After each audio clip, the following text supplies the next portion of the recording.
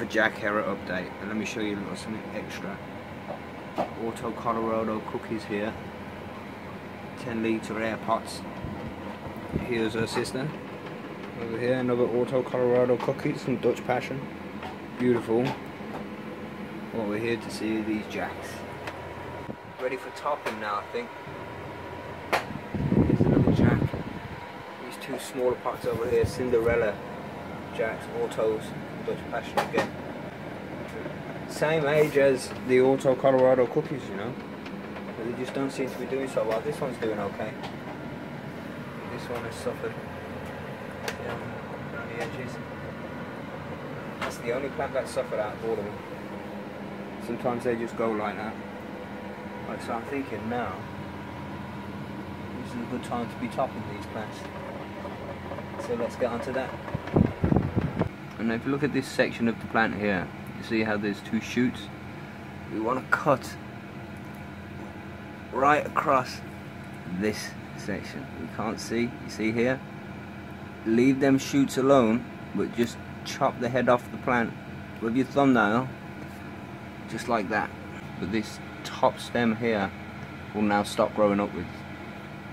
And this is a good way to control the height of the plant, especially when you're growing indoors. This is the little bit that's left over. You see? So you are throwing a little bit away.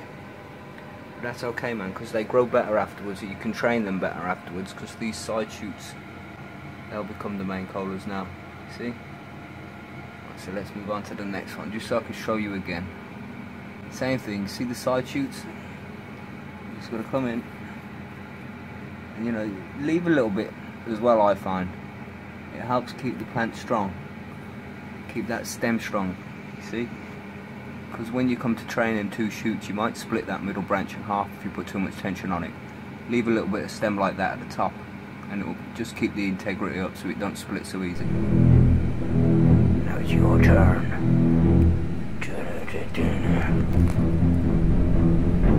Same thing. Go for about here on this one. See, nice and easy, man.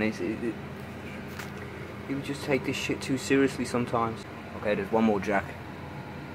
Just like that. Done. You hear the autos as well. I'm going to do it just so you can see.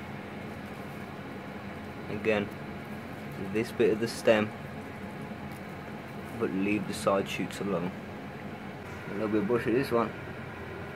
Ooh. And there we have it. I'll leave them cindies alone for now because, you know, just leave them to do their thing. Happy plants. Happy stoners. Thanks for watching, Percy Growers.